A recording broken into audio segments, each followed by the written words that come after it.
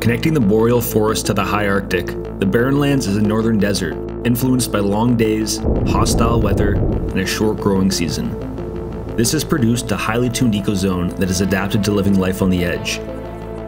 Because of its remoteness, size, and endless waterways, the Barren Lands has a strong reputation as being the pinnacle of wilderness canoe tripping. And over the years, our team has been dreaming of one day visiting this strange paradise.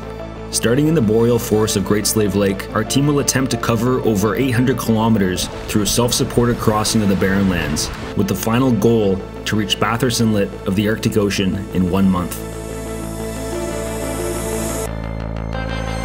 The challenges of a tight schedule and Mother Nature play heavy in this adventure as we travel some of the region's most iconic and isolated waterways, get into some of the most insane fishing imaginable, and experience its incredible wildlife.